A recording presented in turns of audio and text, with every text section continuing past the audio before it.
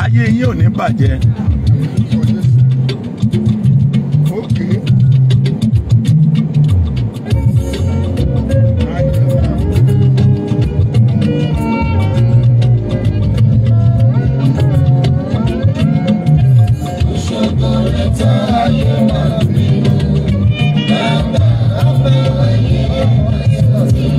Bọ́lá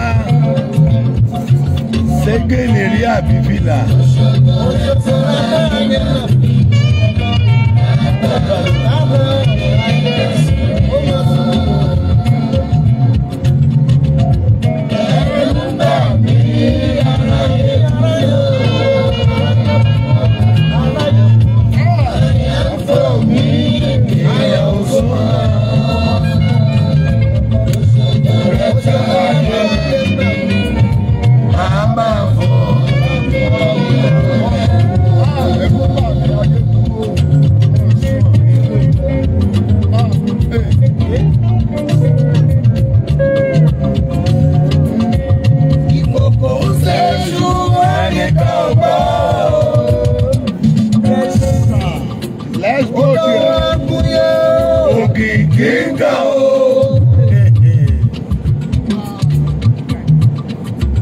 Bàbá máa ṣe gbà wọ́n láàyè o.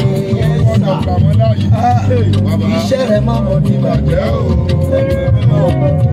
Ìṣòro rẹ̀ tá ayé máa ń gbé lọ.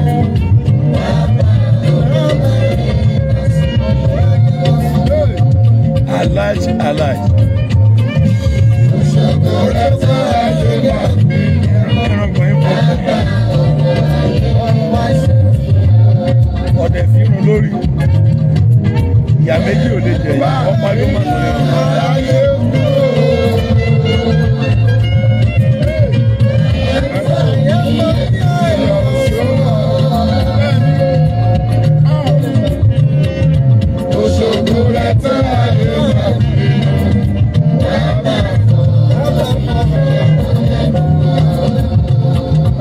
Yín mú kó o súfèé, kò lè dá sí ẹ.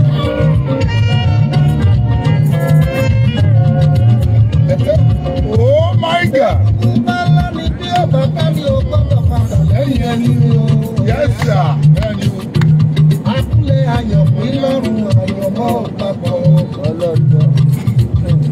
Bí mo ti yàn tèmi, Ẹ̀kọ́ ló yẹ ti rẹ̀.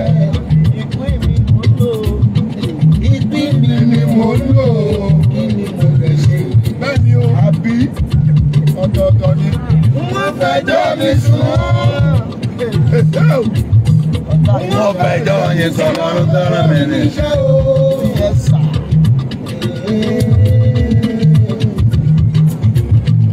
Ẹlẹ́dàá mi ń gbé mi nígbà ṣe bí ẹ tó rán mi níṣẹ́. Ẹlẹ́dàá mi ń gbé mi nígbà òkú rẹ̀ ò Àròjà o, Olúṣẹ́gun. àròjà o, Olúṣẹ́gun. Wá pè mí níjà ọ̀rọ̀ ló yí mi ká o. àròjà Olúṣẹ́gun. àròjà Olúṣẹ́gun. Wá pè mí níjà ọ̀rọ̀ ló yí mi ká o. àròjà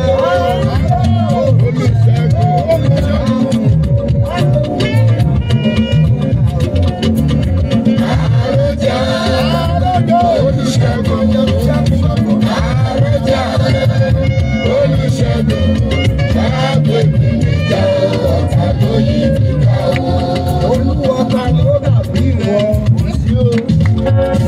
tí ń gba tálákà lọ́wọ́ ẹni tó lágbára jù lọ o. Kàṣà. Àní tálákà táláìní lọ́wọ́ ẹni tí ń fi ṣe ìfowópamọ́. Kàṣà. Àwọn ẹlẹ́rìí ẹ̀gẹ́ dìde sí mi. Wọ́n máa ń sa ohun tọ́jú wọn ò tó. Bẹ́ẹ̀ni wọ́n sọ. Àmọ́ ìwọ lọ́lọ́run olùgbèjà àròjà o. Olúṣẹ́gun sọ. Wá pè mí Níjà ọ̀tá ló yí mi ká o. àròjà Kàṣà. Olúṣẹ́gun. Oh my God. Àròjà Olúṣẹ́gun.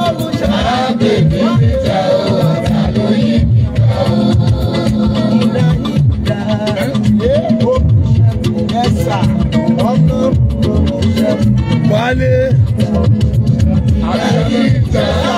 Ọ̀wọ́ mi lọ́dá lẹ́yìn.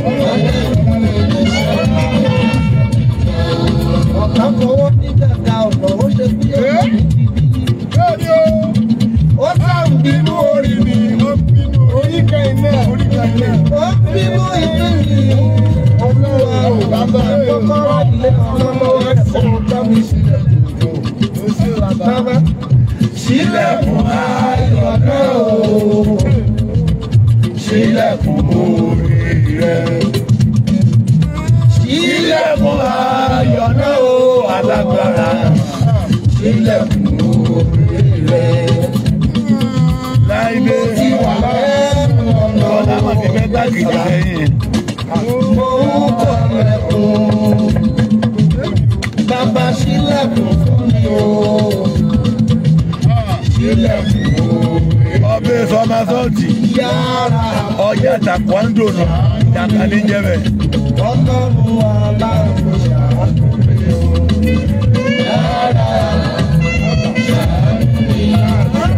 Ọlọ́run aláàbò ṣàánú mi o.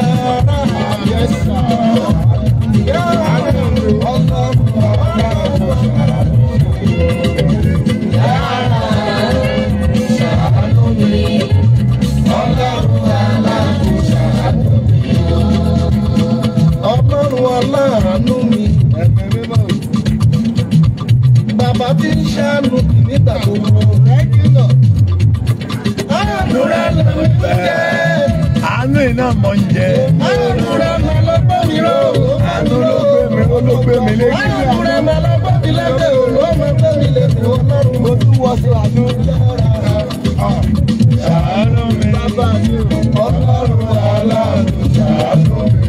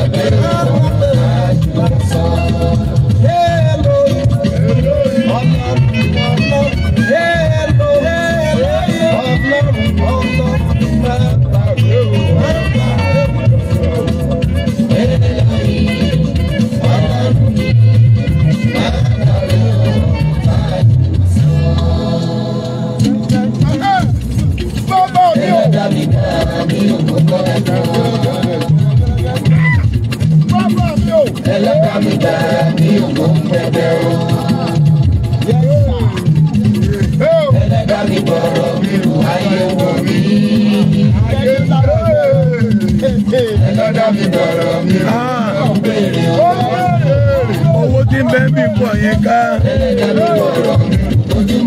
yóò lè ṣíwó náà.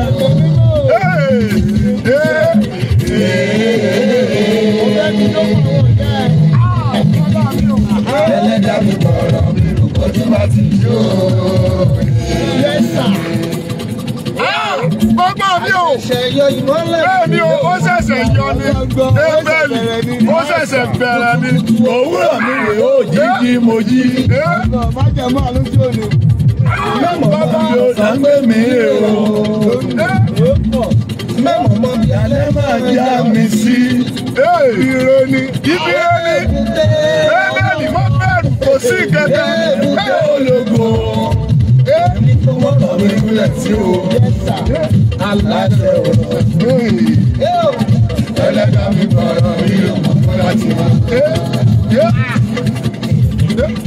Ẹlẹ́dàá mi bọ̀rọ̀ mi ò mọ̀ kẹ́kẹ́. Bàbá mi. Ẹlẹ́dàá mi bọ̀rọ̀ mi ò mọ̀ kẹ́kẹ́. Bọ́lá dúdú. Òun sí dádì àgbà. Ẹlẹ́dàá mi bọ̀rọ̀ mi ò mọ̀ láti mọ̀. Ọmọ àbọ̀.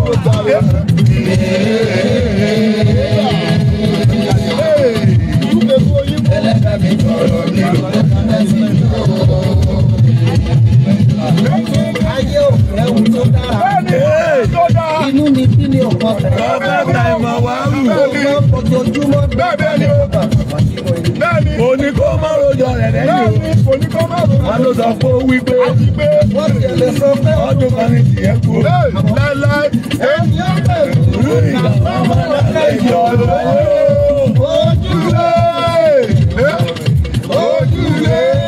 ojúlé mi. ayé ojúlé lọ́gbà jáde. Ọgbà wíńdò ni. Ọgbà wíńdò. Ojúlé ló gbà. Ojúlé lọ́gbà ni. Ọkọ̀ ojúlé wà ní. Ọgbà kọ̀ọ̀sà.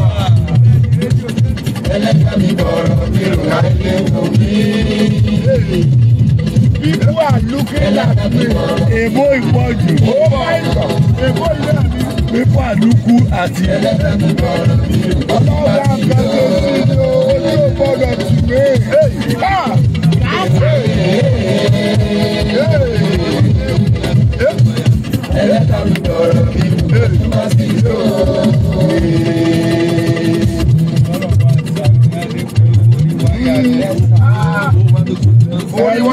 Oh my God.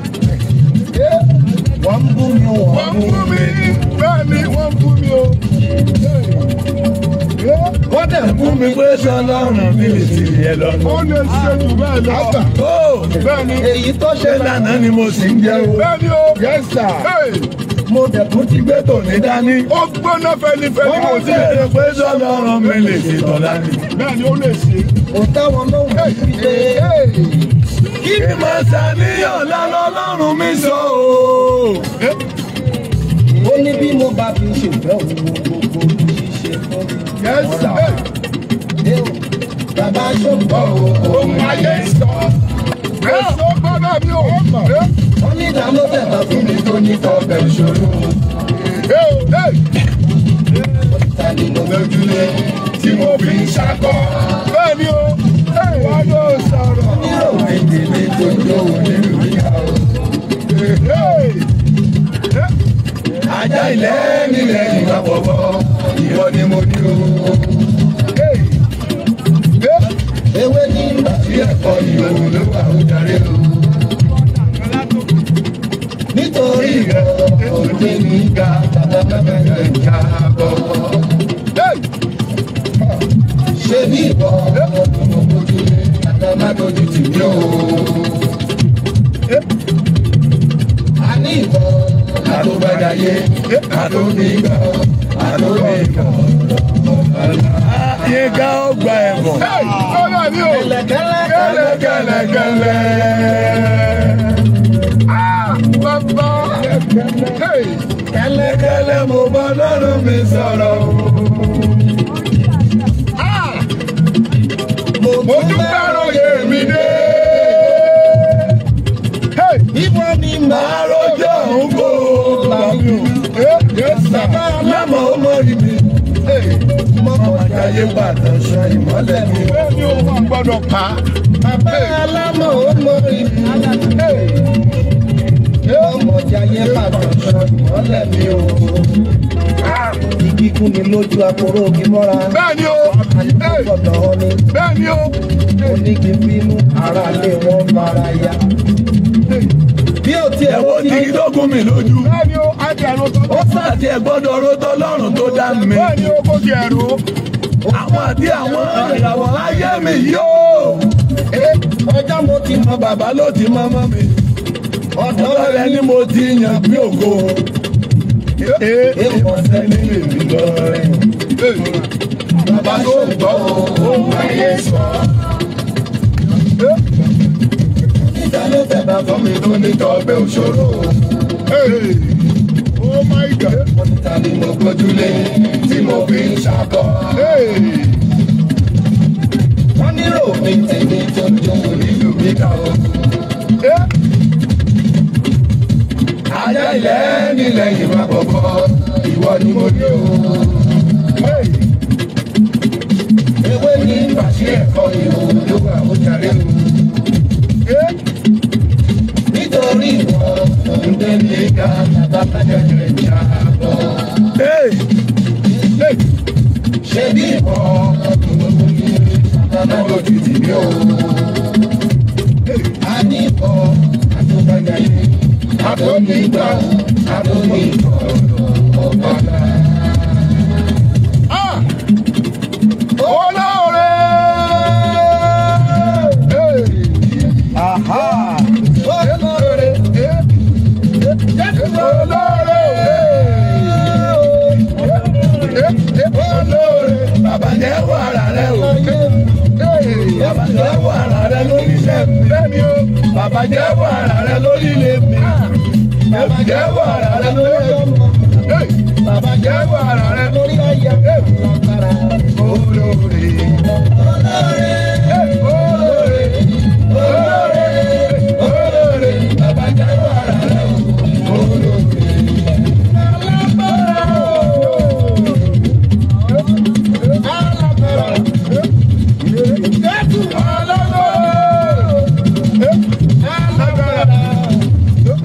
Bàbá jẹ́wọ́ ara rẹ̀ láyé mi. Jésù jẹ́wọ́ ara rẹ̀ ní iṣẹ́ mi. Bàbá jẹ́wọ́ ara rẹ̀ lórí ilé mi. Bàbá jẹ́wọ́ ara rẹ̀ lórí ẹgbẹ́ mi. Olóore, olóore, olóore, olóore. Bàbá jẹ́wọ́ ara rẹ̀ olóore. Ẹ náà tó. Ijó ẹ̀dájọ́ dó wà ní. Ẹ̀ka. Bàbá mi. Kí ló wà ní? Yẹ̀pẹ̀ ni. Ẹnìkan ní bóun gbàdúrà sí yẹ̀pẹ̀ lé mo fi ṣe gift fún ọ. Wọ́n ní ọgbà.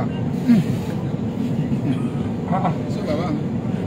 Yẹ̀pẹ̀ lé ni ẹnìkan ló ní kí bóun gbàdúrà sí. Mo wá bọ̀ ní yẹ̀pẹ̀ ọ̀n yẹ̀pẹ̀ kan máa lọ gbàdúrà sí. Torí ijó rẹ̀ ń pọ̀. Àlájì o, Ọlọ́run kì í ṣe ènìyàn tí ó fi ṣèké tàbí ọmọ èèyàn tí ó fi ronú pìwàdà. Àlájì ẹ̀mí ló mú gbọ́ sórí Ọlọ́run ní fi ya irun jẹ èèyàn kó tó fi ya arun ọgbọ̀n jẹ. Jesus Christ. Ògo ni fọ́lọ́run. Ọ gbọ́dọ̀ fi kankan tí èrò pò bẹ́ẹ̀ sà. One must replace another. Jẹ́ ń gbọ́ sí mọ̀ ń parí. Àwọn èèyàn sọ pé orí mi ti ń lọ nú. No, this is divine style. Divine style ni. Yes, sir. Yes, sir. Sáàrin. Yes, sir. Lẹ́nu ẹ̀. That's God style, sir. Holy Spirit style. Holy Spirit style. Exactly, sir. Bẹ̀ẹ̀dì ń wọnú ojoojúmọ́. I know, by power and consent, sir. Bọ́dẹ̀ tí bá parí bọ́ọ̀lù èmi náà ṣe wá ní parí ní bà mí lẹ́rù báyìí. Ojoojúmọ́ mo ń ronú ẹ̀ lórí ẹ̀mí. Àbí Láìdé tí mò ń bú ní nfààní. Láìdé Ọlọ́ǹdé tògótògó. Ọlọ́ǹdé tọ́látọ́lá. Ó dé tìyìntìyìn. Ẹranko kan bẹ ó lè gbénú ilé ó lè gbénú igbó ó lè gbé yàrá ó lè gbé kíchìn. Ẹranko yẹn ó máa ń dá ilé rẹ̀ kọ́. Tẹ́ ẹ bá kọ́lé tẹ́ ẹ bá tilẹ̀kùn bẹ̀ tẹ́ ẹ gbé bẹ̀ fóṣù mẹ́fà.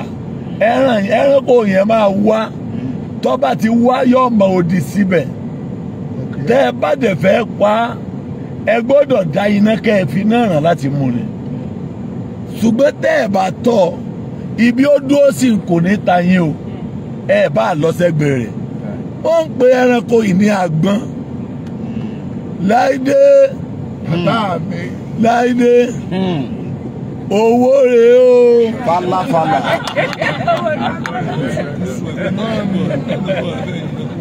Ẹni tó fẹ́ gbowó fún ọ ló dúró yìí o.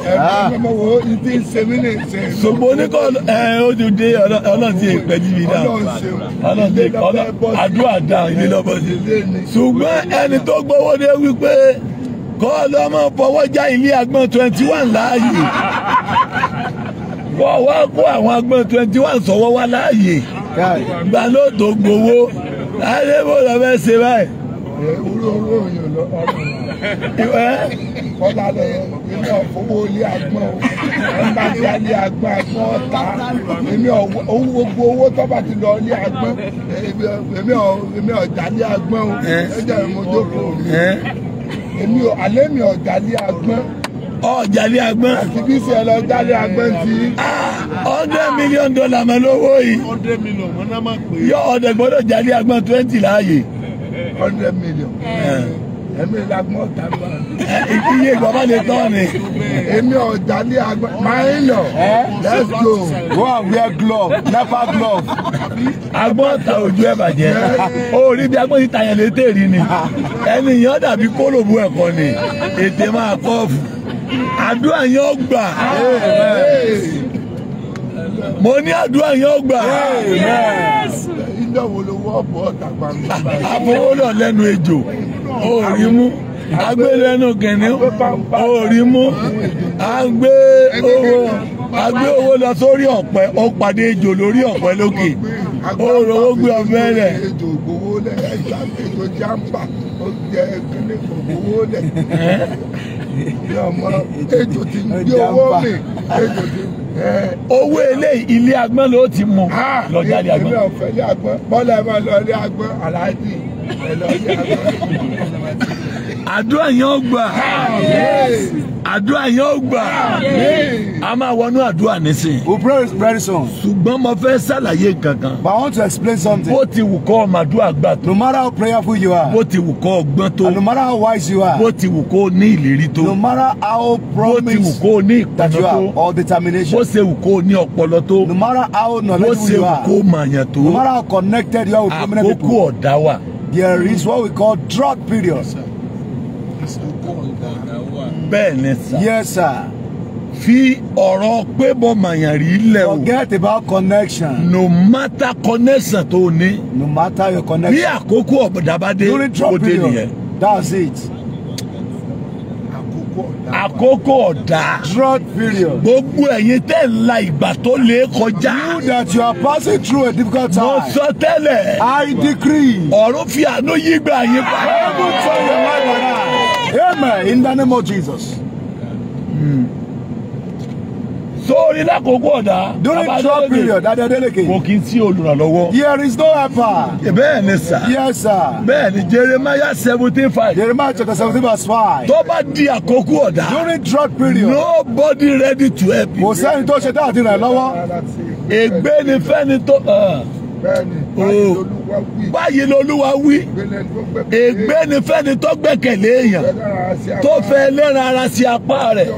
Ẹni tí ọkàn rẹ̀ sì kò lọ́dọ̀ Olúwa. Yóò dàbí aláìní lágijù. Tí ó sì rí pé ire ń bọ̀. Yóò máa gbé ilẹ̀ iyọ̀. Nínú agijù. Ilẹ̀ iyọ̀ tẹ́nikẹ́ni kì í gbénú ẹ̀. Tákòókò ọ̀dà bá ti dé. During drought period. Má lọ bá àyàn, má lọ bá Ọlọ́run. Don't go to meet anybody. Tó bá lọ bá búrò rí abẹ́gbọ̀n rẹ̀. If you are going to a Yẹ́yá mi lówó. borrow me money. Wọ́n padà yẹ̀yẹ́ rẹ̀ lọ́dún They márùn-ún. will later disgrace you after Kódà 5 bí years. Ọlọ́run bá darapọ̀ mọ́ owó tó bá dìde. Even God join that Wọ́n money máa you are padà lifted. sọ fún ọ pé They will later tell you that. àwa la sọ ọ́ dé We are the èèyàn. one that make you to become a prominent man. Àṣẹjáde. Authority locate you. Gbogbo ẹ̀yin tẹ̀ ń la ìgbà ọ̀dà You that you kọjá. are passing through a drought Àánú period. bí àkókò ìwé wọ́n á ní bí ọba sí wa. They will say it not because Oh, of yeah. us. You can never become somebody. Wo bàbá Adélékè. Adeleke. Ibi tí Abraham ti ń sùn. Where Abraham Wọ́n used gbọ́ to pé sleep. They hear wọ́n ti that. kó ọmọ àbúrò lọ. They've taken Lọ́ọ̀tì. his Abraham wá lépa ogun yẹn. Abraham pursued Ó dẹ̀ them. pa gbogbo wọn And he killed pátápátá. all of them. Ṣùgbọ́n nígbà tí Abraham ń But bọ̀, when Abraham was coming back, ó pa gbogbo wọn. he killed them Ó all. wá dá gbogbo ntọ́gbà nílùú kọ̀ọ̀kan padà. And he killed Àwọn the aráàlú city, wá everything wípé that they- those bó who tiẹ̀ bá wa ṣẹ́gun. For the father of us to Gbogbo this tó battle. gbà wáyìí. All what you brought to us. Àpò Whereby bí give ìlú you. mẹ́ta ni máa kó 3 lọ. cities, they said go with it. Òun wá Abraham wí pé Abraham said, èmi ò fẹ́ I don't need ẹ gba them. ẹ̀tọ́ yín. Take what belongs Kẹ́ ẹ to má you. bàa máa sọ For nínú you ara not yín to pé say within you. èmi mọ̀ sọ Abraham dèèyàn. That I made Abraham to become somebody. Àṣẹjáde. Authority locate you. Ẹ̀yin tẹ́ ń la ìgbà ọ̀dà You that you kọjá. are going through a drought period. Òjò àánú tí ò rọ̀ lórí Someone ìyá somebody rẹ̀ rí. that has never read on your Ta generation. ló sàmì mẹ́ta? Who is saying 3 amen? Òjò yẹn rọ̀ lórí ayé rẹ̀. Amen. Amen in Jesus' name. Wo Behold, Láìdé kì í sí olóore lákòókò ọ̀dà. there is no benefactor during a drought period. Ọlọ́ngbọ́n. God is my Àkókò witness. ọ̀dà ni. It's a drought period. Èèpẹ́ ti fi lọ. And within a while, it will come to an end. Kì í sí olóore sà. There won't be any benefactor. Kò ní sẹ́ni ẹni tó yẹ kó fún ọ ní The benefactor should give you 1 million. Wà á lọ bá lé fún ọ ní 5,000. Go to his house, I'll give you 5,000 naira. Ẹgbẹ̀rún márùn-ún. Bẹ́ẹ̀ ni sà torí àkókò ọ̀dà lọ wà. Because you are in a drop period. Wò mẹ́. Yes, sir. Ẹ gbọ́ wọ́n méjèèjì òkè. Lift up your two hands. Ẹ ti ẹ̀bínú gbàdúrà mi jáde. Pray aggressively now. Ọ̀fà ọ̀dà. Drop arrow. Tó dá ayé mi dúró. That's my great time alive. Jáde.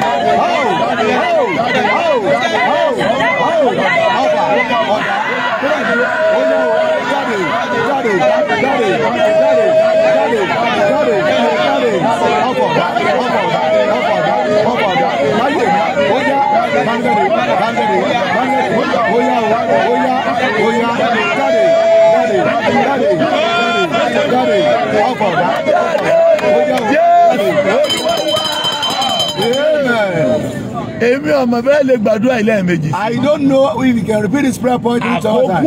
That drop period. During this period.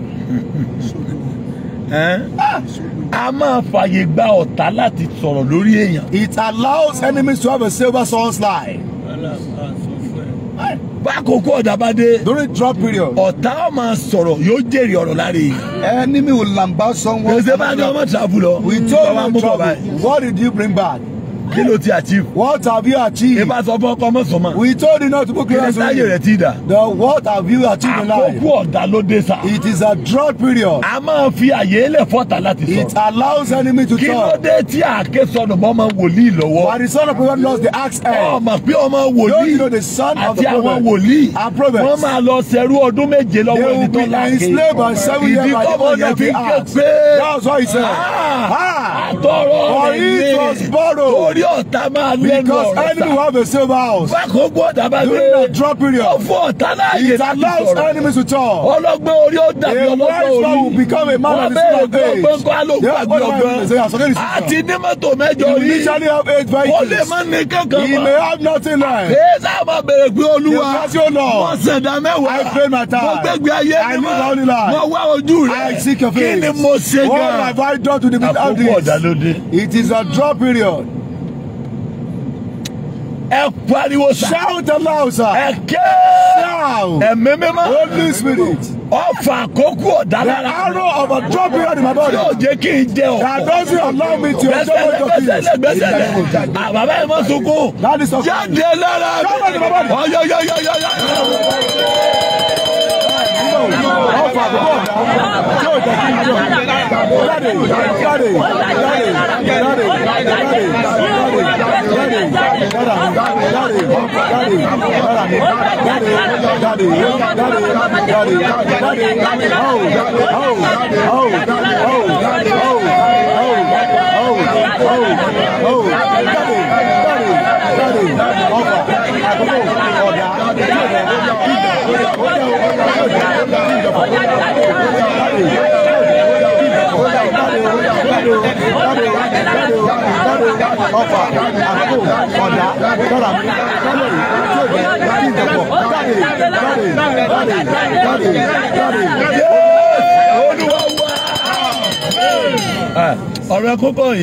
You don't have to cry. And there are many people who are online. There are many people online that are crying because of what I'm saying right now. Someone has given someone 500,000. He is calling people he has given money to before they are not picking his call. What an insolence. Somebody that his wife left with 3 children. That is a drop period. Someone that 3 children and husband left the house is a drop period. Some were job for 2 years. It's a drop period. Daddy, if the reign of drop period doesn't come from the store, sir, those are supposed to have open your lift up your hands. We are going to talk time. You shout on the drop period. ṣiṣẹ́ lórí. Stop operating over my life. Má rọ̀ lé mi lórí mọ́. Stop falling on me. In the name of Jesus. Gbé ẹsẹ̀ rẹ, gbé ẹsẹ̀ rẹ, gbé ẹsẹ̀ rẹ. Ojú ọ̀dá. Showers of drought. Tí wọ́n ṣe. Stop operating. Má rọ̀ lórí mi. Stop falling on me. Má rọ̀ lórí mi. Stop falling on me.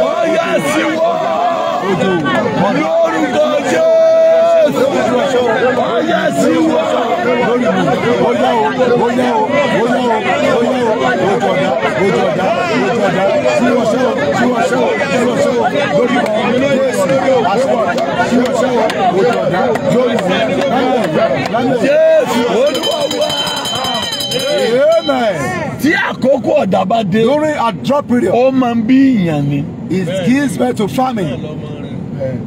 Ìyàn ni tí kọ́kọ́ máa ń lò. Famine is the first thing it makes use of. Wò mí sà. Look at me, sir. Kéèsì ẹni tí ò lówó ní àpò ènìyàn. We are not talking about those that poor as well, not what famine is. Ẹni tí ò lọ́kọ ìyàn ọkọ ni. A lady that have no husband. Director ọdún òní tí wọ́n á dá dúró. Director of the hospital. Àkókò ọ̀dàdé wọn sáàkì ẹ̀. During drop period they sack him. Tí wọ́n bá fẹ́ mú yàn wọlé, ibi ó ti ń jẹ wọ́n tó lé ọ̀jáde kó mẹ́. Where you are eating, they will send you out of that place. Láàrin. Yes, sir. Jẹ́ ìsàlàyé ọ̀kan fún ọ. Yes, sir.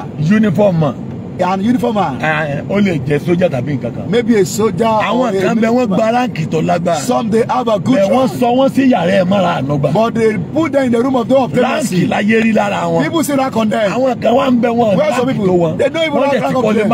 And they build 5 houses in the same occupation. Ìyẹn ní sá. That is famine. Bẹ́ẹ̀ ni sá. Nígbà ayé Dáfídì. During David's time. Ìyẹn ńlá kan mú fọdún mẹ́ta. There was a great famine for 3 years. Torí mistake dá máa ń ṣe rè. Because the mistake you make is this. Kì í béèrè pé Olúwa. You don't ask God. Oh Lord. Àdúrà wo ló kàn tí ń gbà? Which prayer is the next prayer point for me? Ìyẹn mú láyé Dáfídì. There was famine in David's time. Ọdún mẹ́ta. For 3 years. Dáfídì lọ bá Olúwa. David went to meet the Lord. Olúwa ní òsè wá bá mi kọ́ lè bọ̀ dákẹ́ni. Àwọn ará Gíbíónì ló jẹ́ yẹn ò mú.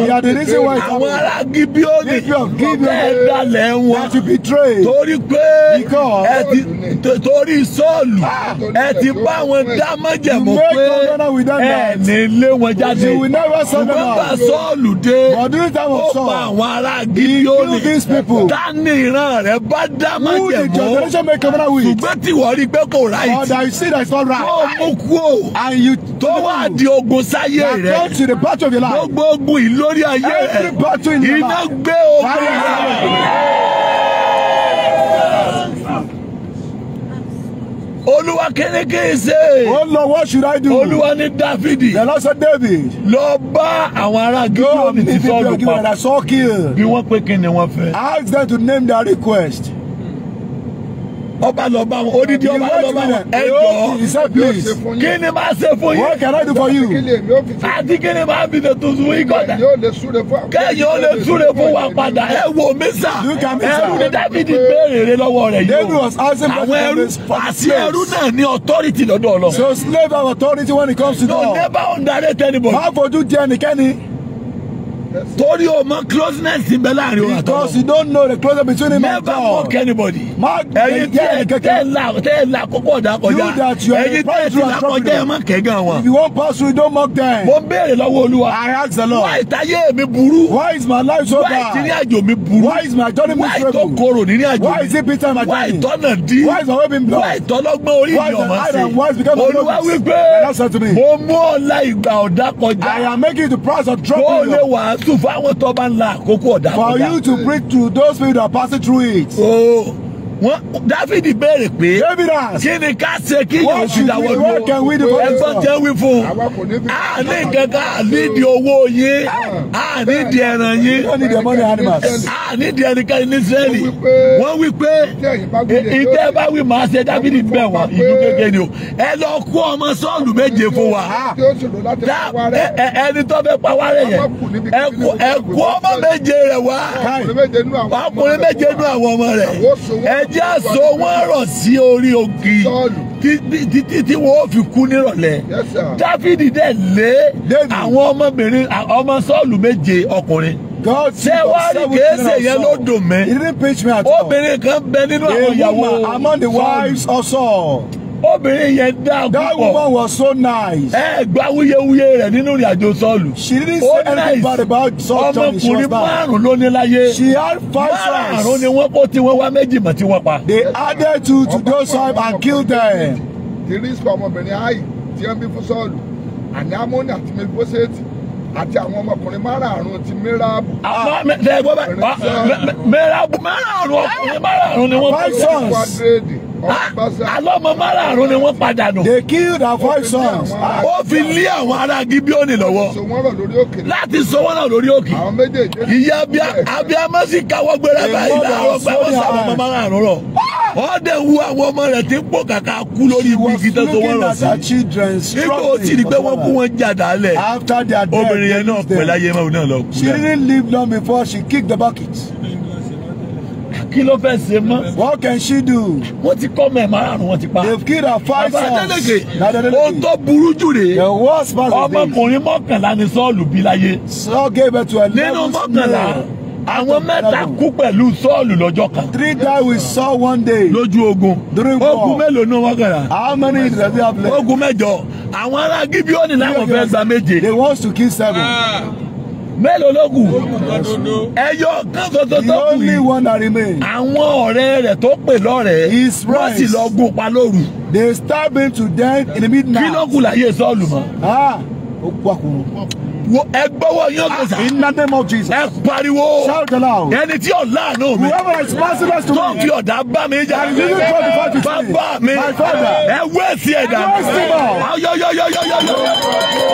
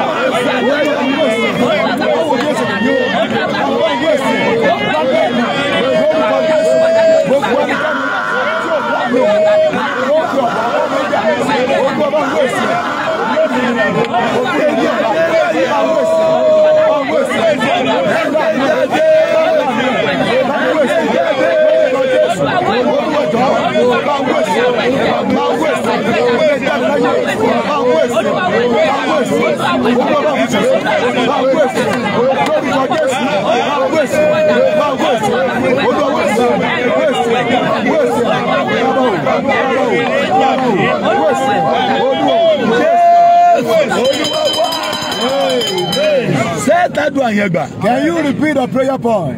Sir. Bí àkókò ọ̀dà bá dé. During drop period. Ohun téèyàn ṣẹ̀ fún ní ọmọ jìyà rẹ̀. Somebody be suffering for what is not guilty of. Ohun tí ọmọwọ́ tí ọmọ. What is innocent of. Wọ́n dẹ̀ máa pọ́n lójú lórí ẹ̀. They will be afflicting him because of it. Wo Láìdé. Ṣé Joseph ṣẹ̀ ni? Did Joseph commit any crime? Kán tó máa ta káàkiri. Before they started selling from one place to another. Kán tó wá parí ayé rẹ̀ sẹ́wọ̀n. Before they finished life in the prison. Wọ́n sọ fún ọkùnrin yẹn pé. But he told that man. Ròyìn mi fọ́ba láàfin. Tell the king about me. Ara Ebéèrù ni mi. I am an Hebrew man. Èmi ò ṣe gángan. I didn't do anything bad. Àwọn ẹ̀gbọ́n mi ló jí mi gbé tí wọ́n tà mí. And sold me out.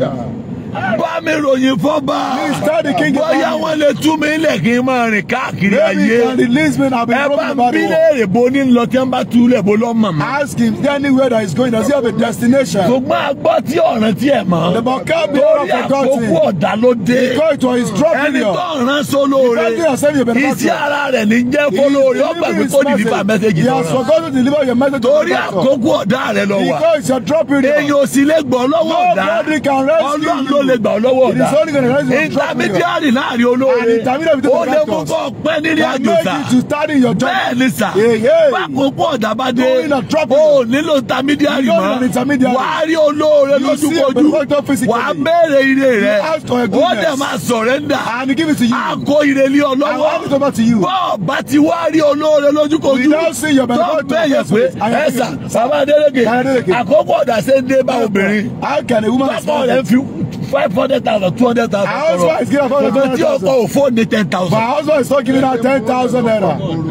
Ọkọ bu èèyàn lọ́pọ̀. Her husband is giving her breakfast. She's working with her love, food to for. Bẹ́ẹ̀ni torí àkókò Joseph. Yes, sir. Nínú ẹ̀wọ̀n ọdún méjì mi.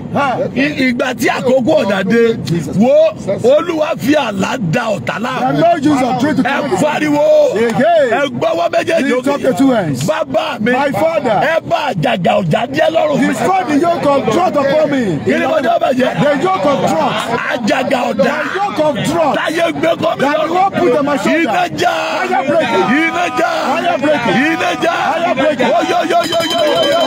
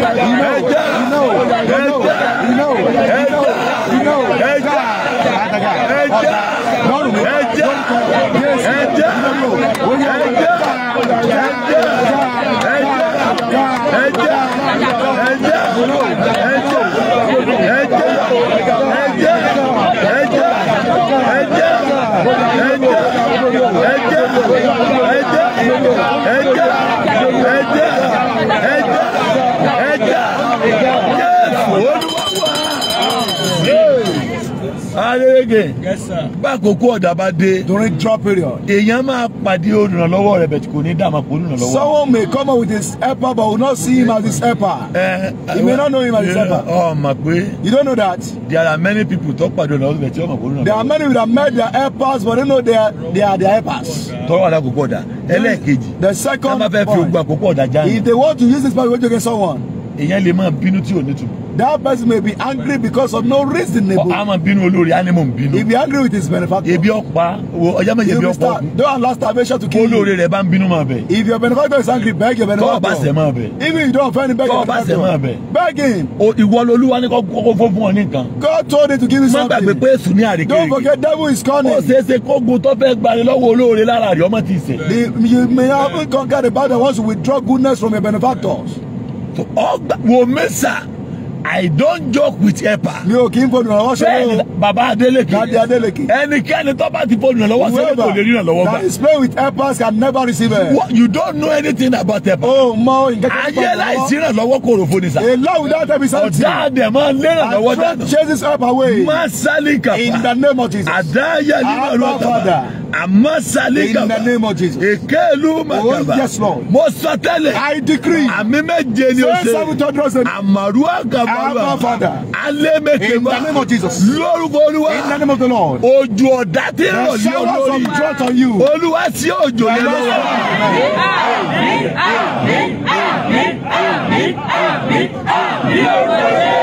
Baba Adeleke. Joshua lolúwa áńgẹ́lì sí yìí o. Joshua brother is what he wanted to be educated. One drug was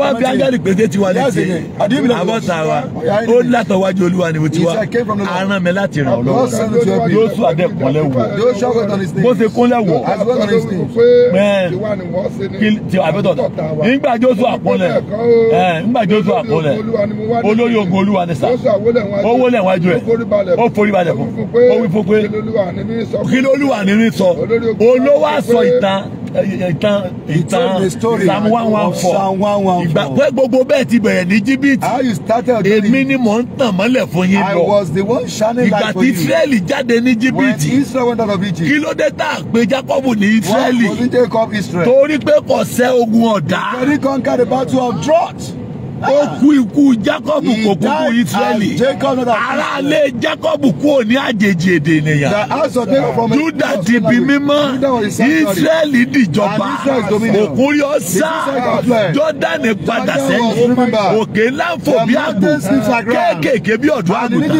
Kí ló ṣe wo òkú tó ń sá? Ìwọ Jọ́dánì tó ń padà. Ẹ̀yin òkè ńlá. Kí ni pírọ́blẹ́mù yín? Dá ń fò bí àgbò. Ẹ̀yin kéékèèké. this? Ogun wo ni ń jà yìí? Lẹ́yìn fún òbí ọ̀dọ́ àgùntàn. Wárìrì ìwọ ilẹ̀. Níwájú Olúwa. Níwájú Ọlọ́run Jákọ́bù. Ẹni tó sọ àpáta di adágún omi àti òkúta ìbọ̀dọ̀ orísun omi. Pẹ̀lú gbogbo tángẹ́lì yìí sọ. Èṣù sì tún dúró ti Jóṣúà pé kò ní possible. Devil was standing beside Joshua and said it's impossible. Hey! Bẹ́ẹ̀ lolúwa wọlé látòkè. Bí áńgẹ́lì yẹn ṣe sọ ìtàn yẹn, ó deliver message tọ́lọ́run. Orí Olúwa wúlé. Ọlọ́wọ́ wá. Gbàtọ́lọ́ máa wo Joshua. Ogun ọ̀dà ń ja òun náà. He was also fighting a drug battle. Aṣọ burúkú ní bẹ́ẹ̀ lára rẹ̀. A filthy garment was upon him. Kò sì lè gbé aṣọ burúkú wọlé ogun. And he can't take this filthy garment to the land of glory. Sátánì sì dúró lẹ́gbẹ̀ẹ́ áńgẹ́lì. Satan was standing beside the angel. Ló fi wá wípé. And he says. Boríjọ́ àsìwọ́jọ́ sọ olórí àlùfáà. Lásọ èrì. Sátánì sì dúró lọ́wọ́ tó lọ tàdúró síbẹ̀ láti dojú ìjà kọ. Olúwa wá ní ẹ bú aṣọ èrì kúrò lára rẹ̀. Màá wọ̀ láṣọ ẹ̀yẹ. I will clothe him with a celebration. Ẹ gbọ́wọ́ méjèèjì ó kẹsàn. Ẹ pariwo. Òmìnira ọ̀dà. Kí ló ń ṣe lára? Ọ̀yá jáde. Ọ̀yá jáde. Ọ̀yá jáde. Oyoyoyoyoyo.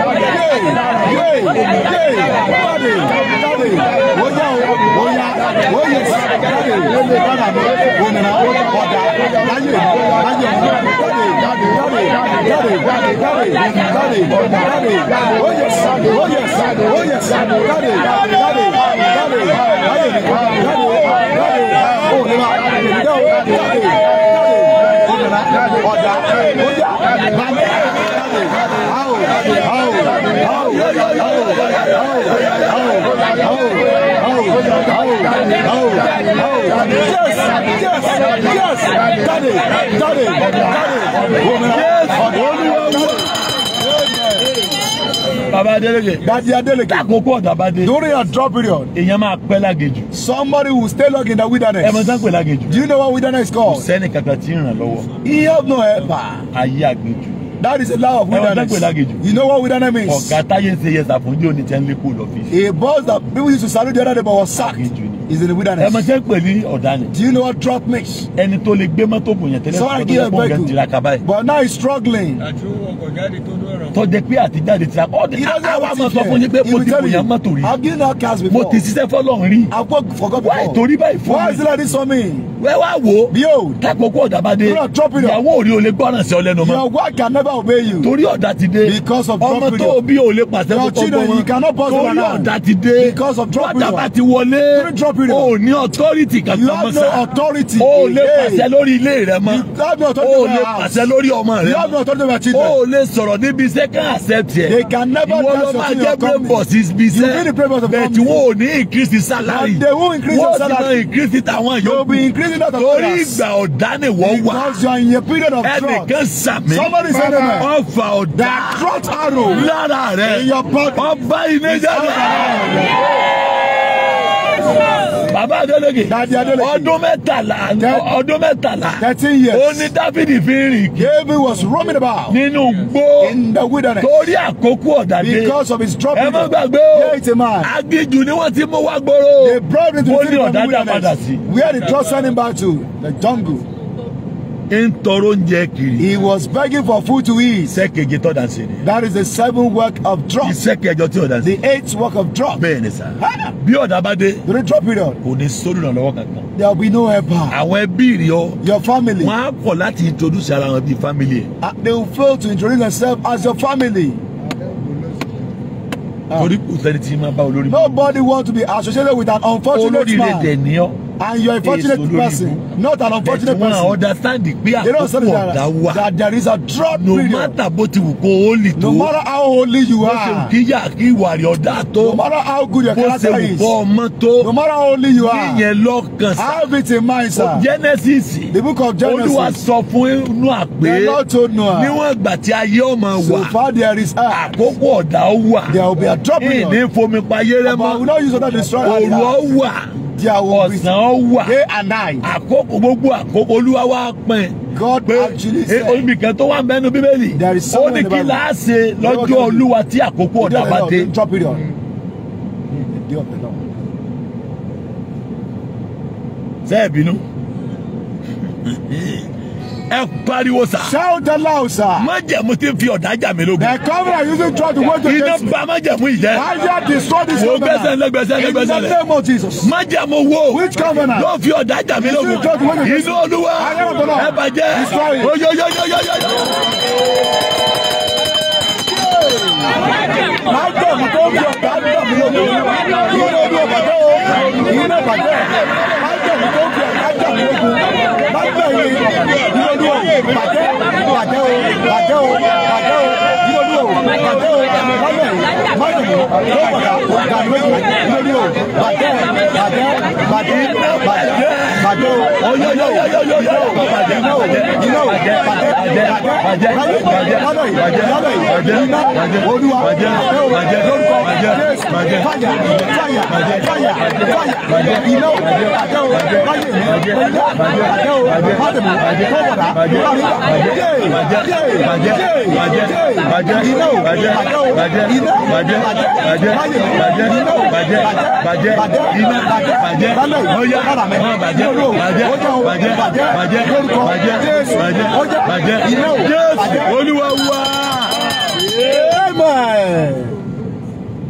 Wo, behold, ọ̀tọ̀ ni ẹni, ọ̀tọ̀ lèèyàn.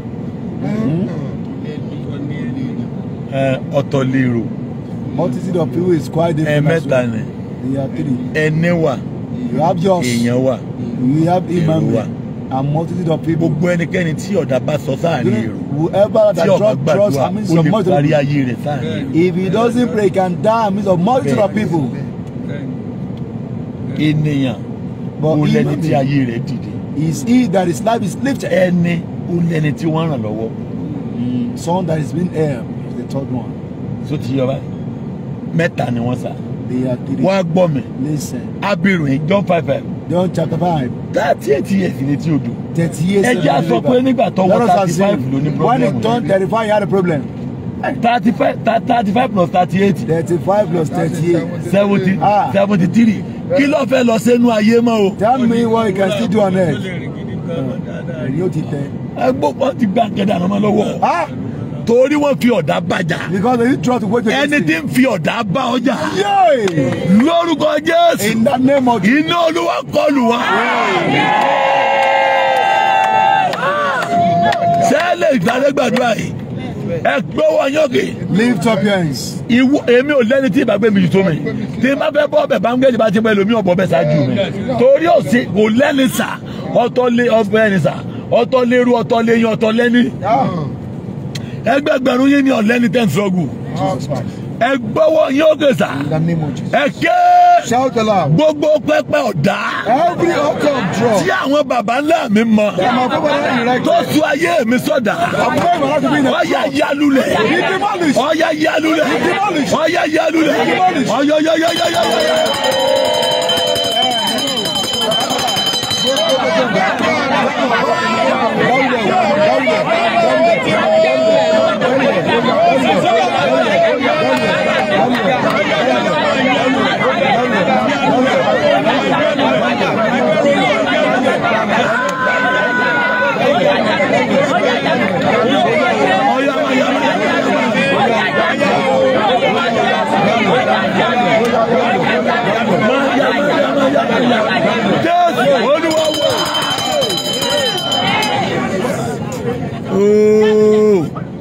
Tí àkókò baba Adeleke tí àkókò ọ̀dà bá dé iṣẹ́ téèyàn máa ń ṣe There was always good art that is a professional.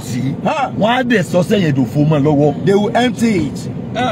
Ọmọ àgbẹ̀ ọjà kalẹ̀ kò ní rẹ́ni náà. So the person put down, but nobody will buy it. Gbàǹjo níye tí ò pé. I will sell it at cheaper price. Ibi tí wọ́n ti ń fẹ́ràn rẹ̀ tẹ́lẹ̀ wọ́n máa kó Where they used to love it, they wait him there. Iṣẹ́ téèyàn máa ṣe The word that is good art turns to. Wọ́n á sọ iṣẹ́ èèyàn di gbèsè mọ́yàn They will lọ́wọ́. turn such to debt. Gbèsè ọwọ́ aníjẹ́ orílẹ̀ gbé. And they will be able to allow you to do this house. Onígbèsè ọ̀yàtọ̀ fẹ́ni tọ́ra mọ́tò fún They yàn. somebody that bought car for someone. Ṣé o ti yé yín báyìí? ẹni ọ̀ra mọ́tò fún yẹn pé máa bá ń fi gbèrò bí wọn bá tí ìgbé mọ́tò nìkan wá dì líbà kò tí ì lè sùn yóò máa retí mọ́tò dẹ́fà tó gbé mọ́tò fún ọmọ ẹbí títí jẹ ògógóró àti pàmò. That one is taking dry gin. àtògùnfẹ́ kílọ̀kùn tòwòsòwò ń bẹ lóòrùn. yóò tó ta yín.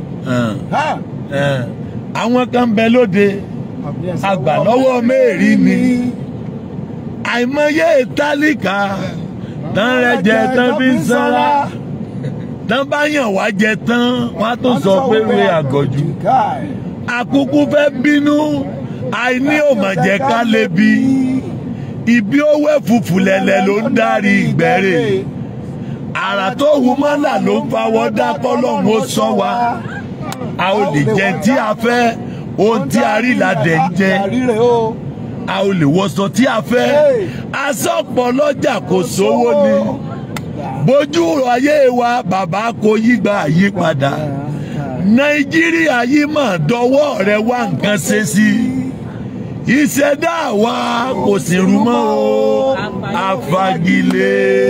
In the name of Jesus.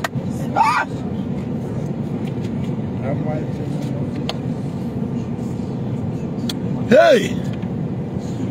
Ká máa sọkún àdásùn ká máa jìyà jẹ pọ́nù ńlá kórí máa tani ká mọ̀ rẹ́rìn tóra ò gbọ́dọ̀ pariwo síta àmì wọ̀nyí sọ páyé wá wà lábẹ́ àwọn amúnisìn báwo bá rẹ́ni fẹjọ́ sùn o ẹ jẹ́ ká pariwo sọ́lúwa ká sọ pé ìṣẹ̀dá mi ò sì rú mọ́ o mo fagilé.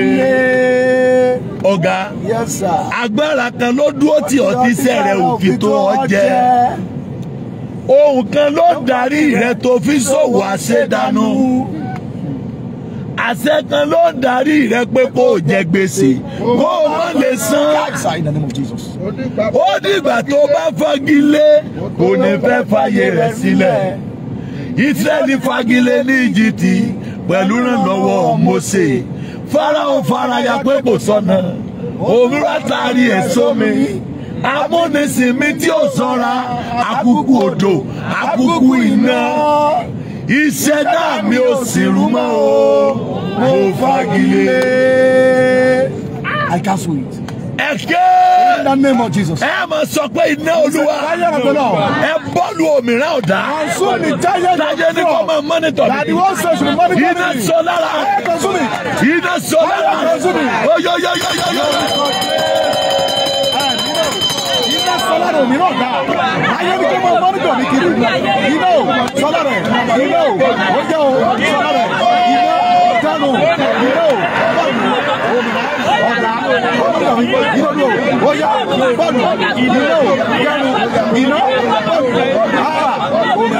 ọ̀dà wáyé mi iná o bọ́ọ̀lù ọ̀dà ayé iná o bọ́ọ̀lù iná o oya o lábẹ́ bọ́ọ̀lù iná fàyà fàyà fàyà fàyà fàyà fàyà fàyà iná o oya o bọ́ọ̀lù lábẹ́ o tó kẹ́.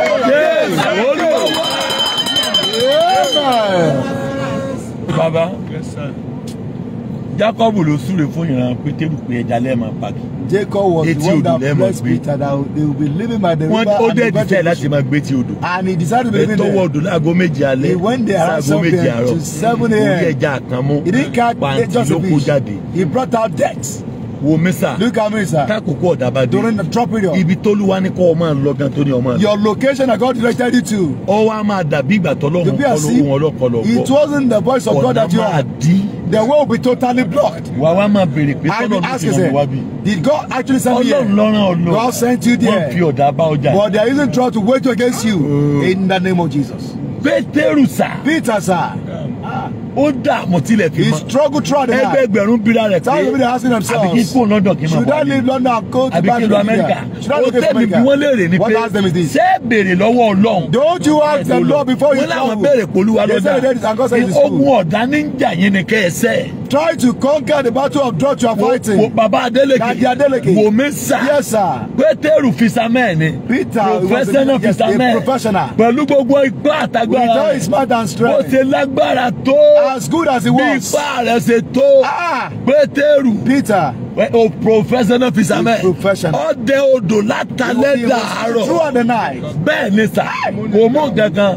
Pàǹtí ló kó jáde. Ìyà tó yà. Àfàdá pakún. Ikú ń lọ. Ada tó sọnù. Kò mú kankan jáde. Ó wá ń bẹ̀ Olúwa wá bá pé. Mo ti dé. Pétérù. O ti fún mi lọ́kàn rẹ lò. Èmi náà fún ọ nígbà tí ẹ náà lò. I will make sure you use your time. Fọ́ àwọn rẹ lọ ti sí búbì. Pétérù ni. Ọ̀gbẹ́ni wọ́n yọ mí lẹ́nu. Mr. don't stress me. Gbogbo Olúwa ni mo ti fi sẹ́. I went through the night. I didn't get anything. Ṣùgbọ́n torí tó sọ pé kì í ti. Because of your word. Jésù wí fún pé ẹ ṣiṣẹ́ ni lóòótọ́. Truly you work. Ẹ níjẹ lọ́wọ́. Kai. Wọ́n ṣiṣẹ́ wọn níjẹ. They work but they don't have the food. Ibi ìjẹ bá dẹ̀ wà lẹ́jà ń lọ. Exactly. Fishes go to where the food is. Ẹ lọ dáàmù. Àwọn tó bá ní dáàmù. Ẹ dúró létí bèbè báyìí. Just stand at the end. Ẹ da oúnjẹ ẹja síbẹ̀. Gbogbo bí ẹja wà níbẹ̀ ni wọ́n ti máa sáré wá. Wọ́n wà máa bo oúnjẹ yẹn. Ibi tí ìjẹ bá wà lẹ́jà ọ lọ. Ẹja ò ní kó sínú nẹ́ẹ̀tì tí ò ní jẹ. Exactly. Kí ni mo jẹ? Kí ló fẹ́ jẹ? Ọ̀gá gbọ́wé òkè. In the name of Jesus. Ẹ kẹ gbàdúrà kẹsà.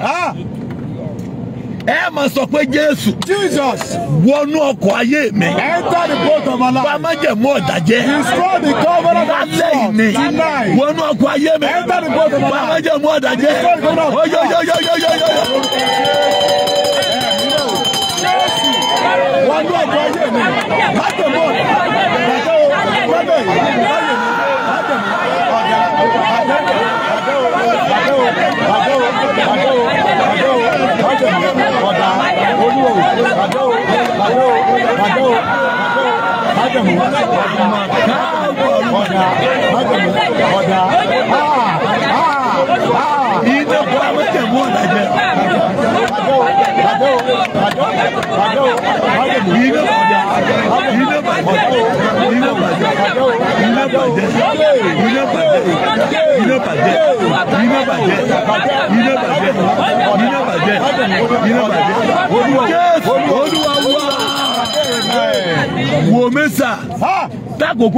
During drop period, go and fight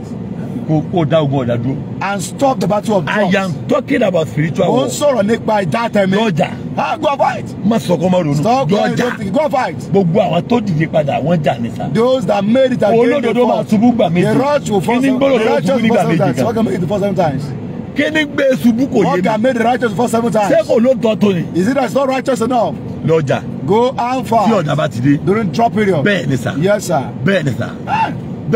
Bẹ́ẹ̀ni 1 Corinthians chapter 1 verse 18. Bẹ́ẹ̀ni da Paul sọ fún Timothy. Yes, sir. Èmi ò bẹ̀ ọ́. I am not beseeching Timothy ọmọ mi. Timothy my son. Àṣẹ kó tó dáyé láti mọ̀ kóńgò ni ọ́.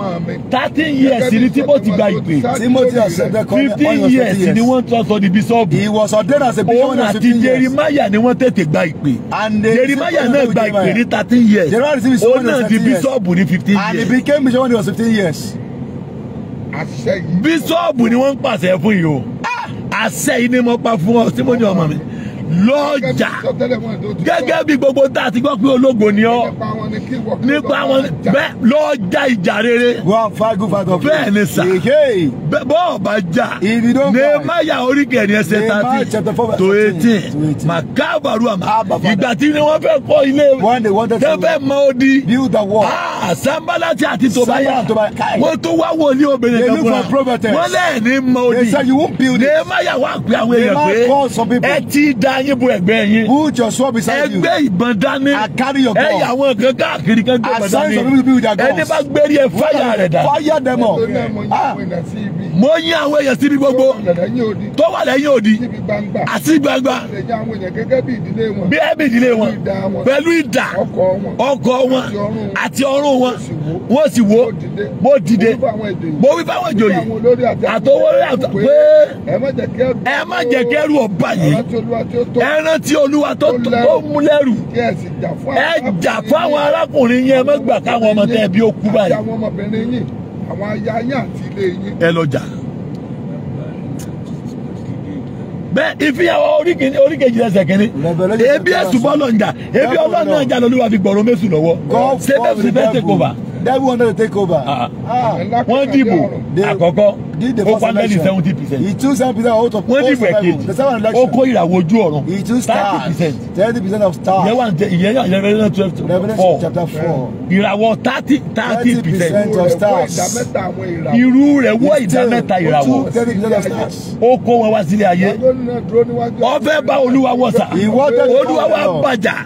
nígbà tí wọ́n bàjà àwọn ogun ọ̀run ò lè dààmú. torí àti gbàgbára lé lọ́wọ́ jù. He was extremely empowered. àwọn kan bẹ tí ń lágbára tí wọ́n fagbára àwọn yọ lẹ́nu Ọlọ́run máa rẹ̀ ń dà wọ́n ní.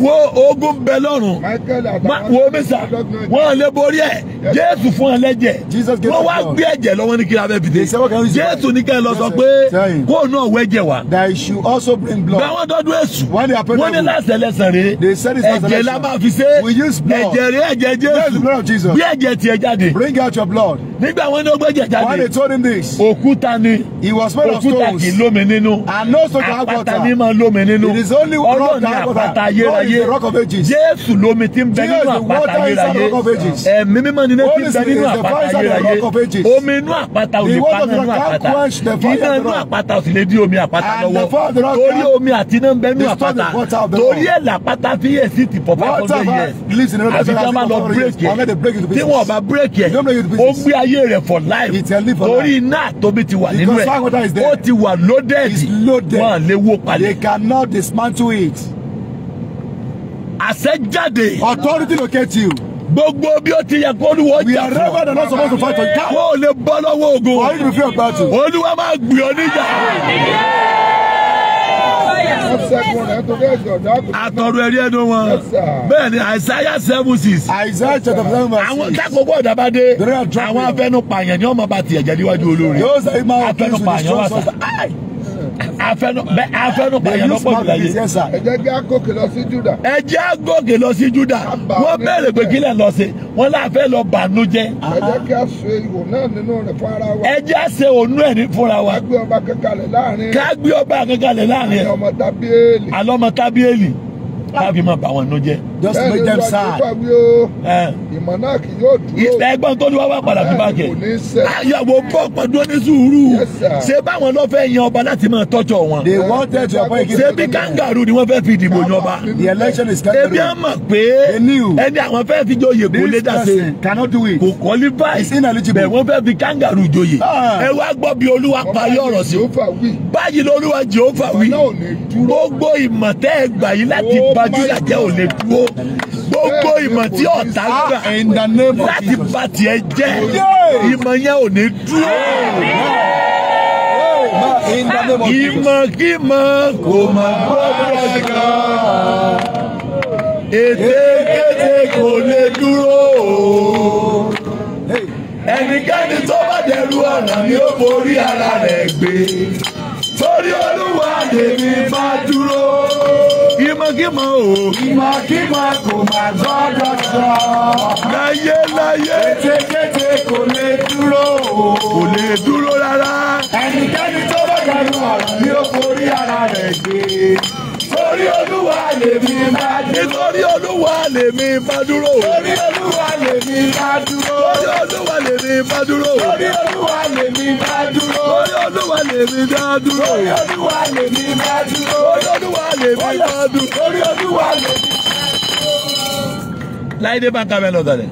Yes sir. Ẹ sọ̀rọ̀ náà. Bẹ́ẹ̀ni Olúwa Jèhófà wí. Olúwa Jèhófà wí. Ìmọ̀ náà kì yóò dúró. Ẹ sọ̀rọ̀ náà kò ní dúró. Yes sir, bẹ́ẹ̀ ni kò ní ṣẹ. Gbogbo òpinnu tẹ́ pa láti bayé ayé Táíwò Òjó jẹ́ kò lè ṣe. Every plan just to destroy the life of Lanre, it will come to pass, it will fail. Kíyèsí ní in the name of Jesus. Wo mi sà? Tó máa gbọ́ o. Kíyèsí. Torí Bíbélì ibi tí wọ́n rà kíkójọ wọn lọ kóra wọn jọ ṣùgbọ́n kèéṣe nípa tèmi Táíwò ọmọ Òjó ẹni bá dìtẹ̀ sí mi yóò ṣubú nítorí kíyèsí Olúwa ló dá alágbẹ̀dẹ tí ń fẹ́ iná tó mú ohun èlò jáde òun ló sì dá apanirun sà kò sóhun ìjà tẹ́ ẹ lè ṣe sí mi kò lè ṣe mí ní ìgbàgbọ́ gbogbo àwọn tó bá dìde àti dá mi lẹ́jọ́ a máa dá wọn lẹ́bi ogun tí mo jẹ jáde níwájú Olúwa nìyẹn látọ̀dọ̀ Ọlọ́run ló ti jáde wá àsákà pàgàyà lima sada àdéhùn yàrá èké dáyà ní mighty God eli meseda àkókò ọ̀dà ó dópin láyé àwọn ẹ̀mẹ́ lọ bẹ̀ mọ́ Isaiah 7 wo bákòókò ọ̀dà bá dé olú máa ń gbé òmìnira ọ̀tá ògo dìde fún yẹn. It uses the giant of enemies of glory against someone. Àwọn ẹ̀gbọ́n rẹ̀ wípé his brother said to him, Joseph ọ̀làlà you dreamt. Ó wá jọba lórí wa. How can you rule over us? Genesis 37. Genesis 37 from verse 5. From verse 5. Verse 3. Àwọn ẹ̀gbọ́n rẹ̀ wípé his brother said to him. Sọ́ọ́lì fẹ́ Joseph gbogbo àwọn ọmọ rẹ̀ lọ. Torí tí sọ ọmọ ogbó rẹ̀. Ọdẹ wà lára padà fún. Àtàwọn arákùnrin pé bàbá rẹ̀ fẹ́ ju gbogbo àwọn arákùnrin. Wọ́n kórìíra rẹ̀. Wọ́n kórìíra rẹ̀. Wọ́n lè sọ̀rọ̀ sí ní àlàáfíà. Joseph láàlá kan. Ọlàlá kan. Ọ̀rọ̀ fún àwọn arákùnrin. Wọ́n kórìíra rẹ̀ sí. Wọ́n wí fún ọ pé wọ́n bẹ̀yìn ń bẹ̀bẹ̀ ni mọ́tẹ́lá kan ẹgbẹ́ àlá mi. Ẹ máa wo dèdè rìn. À ń yí tì lóko. Ìtì tèmi dìde. Bẹ́ẹ̀ tí yí forí balẹ̀ fún di mi. Wọ́n ní sẹ́ yóò rí bẹ́ẹ̀. Wọ́n ń tẹríba fún mi. Àwọn ẹgbẹ́ wí fún pé ọ wà jọba lórí wa bí. Ó sọ lórí wa bí. Kò ní fọ́sibú àpò rẹ̀ sí. Torí àlá rẹ̀. Torí ọ̀rọ̀ rẹ̀. Wọ́n kórìíra ẹ̀. Ó tó lálá mẹ́. Ọlọ́ba bàbá ara rẹ̀ bàbá rẹ̀. Dádì mi, mo tó lálá mẹ́. Ẹ̀yin àti màmá mi, mo rí pé wólẹ̀ wájú mi. Bàbá rẹ̀ wí pé ó ní ògo. Débi pé èmi àti màmá rẹ̀ á bẹ̀rù ẹ̀ débi pé àwọn àforíbalẹ̀ pé yóò Ọlọ́run ló gbé dìde. Ó ní dìde. You will never rise. Bàbá rẹ̀ náà yarí. His biological father said no. Bàbá Adélégé gbàgbé ẹ̀ ọ̀rẹ́ tó lè dá yẹn dúró. Kọ́mọ ìyá. Yóò wá nítòótọ́ láti kó balẹ̀ fún wọn bí. Ó mà sí. Kò sí olùrànlọ́wọ́ kankan sá. Ṣùgbọ́n wò mí, Olúwa ni ó dá ọ lóhùn lákòókò ọ̀dà. Ìdí méje l'Olúwa sì fi gbọdọ̀ dán. The Lord will answer because 7 reasons. Ó ti ṣe ìlérí láti dá ọ lóhùn. He promised to answer you. John 17:17. John chapter 17 verse 17. Ó ti ṣèlérí láti dán ọ lóhùn. He has promised to answer you. Bẹ́ẹ̀ ni sà. Abba Father. Ìdí kejì. The second reason. Olúwa jẹ́ olótìtọ́. The Lord is faithful. Bẹ́ẹ̀ ni sà. Mímọ̀ nínú òtítọ́. Òtítọ́ lọ̀rọ̀ rẹ̀. Òtítọ́ lọ̀rọ̀ rẹ̀. Olúwa jẹ́ olótìtọ́. The Lord is faithful. Ìdí kejì nù. That's the second reason. Ìfihàn 19:11. Revelation chapter 19 verse 11. Ìdí kejì tó Olúwa fi gbọ́dọ̀ dán lónìí. That's the second reason I must answer you. Mo rí ọ̀run sísílẹ̀. Ọ̀run sísílẹ̀. Ẹsẹ̀ fòfò kan. Ẹsẹ̀ fòfò kan. Ẹni ó jókòó bẹ́ẹ̀ ni sà. Ó jẹ́ olódodo àtolóòtọ́. Ó sì ń jagun. Ó ń ṣe ìdájọ́ ó sì ń jagun. Olódodo ni Ọlọ́run. Kì í kó ọ̀rọ̀ rẹ̀ jẹ. Ìdí kẹta tó fi gbọ́dọ̀ dán lóhùn. Ọlọ́run jẹ́ alágbára. God is powerful. Bẹ́ẹ̀ ni sà. Yes. Éfésù orí kẹta ẹsẹ̀ 20. Ephesians chapter 3 verse 20. Bẹ́ẹ̀ ni sà. Torí alágbára ni Ọlọ́run. God is powerful. Ó gbọ́dọ̀ fi agbára rẹ̀ hàn ọ́. He must show you his power. Ìdí kẹrin. Ọlọ́run fi gbọ́dọ̀ jẹ́ Ọlọ́run. Why God's man? Ọlọ́run jẹ́ olùmọ̀ gbogbo. God knows everything. Bẹ́ẹ̀ ni sà. Yes sir. Gbogbo èyí tẹ́ yín béèrè. Àbí tẹ́ ń rodọ̀. Gẹ́gẹ́ bí agbára ti ń ṣiṣẹ́ nínú. Gẹ́gẹ́ bí agbára ti ń sẹ́nu Ọlọ́run. Bẹ́ẹ̀ ni sà. Yes sir. Ìdí kẹrin tó gbọ́dọ̀ dán Ọlọ́run. The fourth reason. Owó Olúwa gbọ́dọ̀ dán Ọlọ́run. The Lord must answer you. Genesis 17. Genesis chapter 17. So ìdí kẹrin nìyẹn. Ó gbọ́dọ̀ dá Ọlọ́run. He must answer you. Bẹ́ẹ̀ ni sà. Bẹ́ẹ̀ ni sà. Yes. Ọlọ́run jẹ́ Olúwa. The Lord, God is the Lord. Ó jẹ́ Olúwa. Ó jẹ́ olùmọ̀ọ́sọ gbogbo. He is the doer of all things, but he must answer you. Ìdí karùn-ún. The fifth reason. Tó gbọ́dọ̀ dán Ọlọ́run. That he must answer you. Bẹ́ẹ̀ ni sà. Torí pé Ọlọ́run fẹ́ mú àwọn ọ̀tá rẹ̀ kó lójú ọ̀nà. Because God wants to get rid of your enemies. Yes sir. Bẹ́ẹ̀ ni sà. Ìdí tó gbọ́dọ̀ dán lónìí. That's why he must answer you. Ó gbọ́dọ̀ mú wọn kó lójú ọ̀nà. He must get rid of them. Bẹ́ẹ̀ ni sà. Yes. ìdíkẹ̀ àrùn the fifth tí ó reason fi dán olóhùn for him to answer you. olùmọ̀ gbogbo ni. He knows everything. bẹ́ẹ̀ ni sà Rome 8:31 Romans chapter 8 verse 31. ọmọ gbogbo tẹ̀lá He àkọjá knows all what you're going ọdẹ mọ through. tí ó ṣe And he knows what to do. ìdíkẹ̀fà tó fi gbọ́dọ̀ dán The sixth reason must olóhùn answer you. aláàánú ni Ọlọ́run God is merciful. Máàkù oríkẹwàá ẹsẹ̀ Mark 46 chapter 10 verse 46. Éfésù oríkejì ẹsẹ̀ kẹrin Ephesians 2 verse mi 4. ò ní dúró láti máa kà á ìdíkeje The seventh tó reason gbọ́dọ̀ dán why I must answer olóhùn you. kí orúkọ Olúwa má bàa di sọ̀rọ̀ òdì sí látara rẹ̀ For God's let be mocked through you. wọ́n mà kó ń pè They knows I am kí wọ́n calling. má máa béèrè pé Ọlọ́run tó ló pè dà For not to be asking me Ẹgbẹ́ where omi is yẹn the jáde. God you're calling. àṣẹ Olúwa wọnú omi yìí lọ májẹ̀mú Olúwa wọnú ẹ̀ ẹ̀jẹ̀ Jésù wọnú ẹ̀ agbára Olúwa wọnú ẹ̀ ẹ̀ ní ẹ̀rí o ògo forúkọ Olúwa o bẹ́ẹ̀ ni kò rí Jésù Olúwa wa gbé ìgbé ayé mímọ́ Live out the life. a máa pàdé ní ẹ̀yìn ìṣòro wa o a pàdé àárọ̀ la We meet tomorrow morning. mẹ́sẹ̀gì Don't àárọ̀ forget the message of the morning. máa fọ́n omi I'll yẹn lé orí sprinkle water gbogbo on èèyàn everyone. lẹ́yìn kan tẹ́ ń laago àwọn tó lúwa ní kí wọ́n gbàdúrà kan lọ láìda lórí aago mẹ́ta lórí ilẹ̀ àánú tí n bá ti ń parí ẹ tètè wá ṣe tó lúwa ní kẹ́ẹ̀sì You come here ẹ and go. láìda láti béèrè tẹ̀fẹ̀ And you ask ẹ God for ìgbòho ní kẹ́ ẹ yípo bẹ́ẹ̀ ti máa fọ́n omi I'll sprinkle water on Olúwa you. ti ní kí n fọ́n omi As lórí God gbogbo ènìyàn directed me to do pé o so, mú àmì ọ̀tá kú that o will remove the mark of yóò enemies. dẹ̀ ṣẹ́ torí And pé it wà á becomes verse. ti Amen. orí ọ̀fẹ́ ti bàbá The grace of the Father. ti ọmọ tẹ̀mí mímọ́ kọ́ ọmọ bá yín lọ kọ́ ràn yín lọ́wọ́ ó tì yín lẹ́yìn láti sìn àti títí láéláé. Amen. Amen. hallelujah méje ọyọyọyọyọyọyọ. Hallelujah. Hallelujah. Hallelujah. Hallelujah. Hallelujah.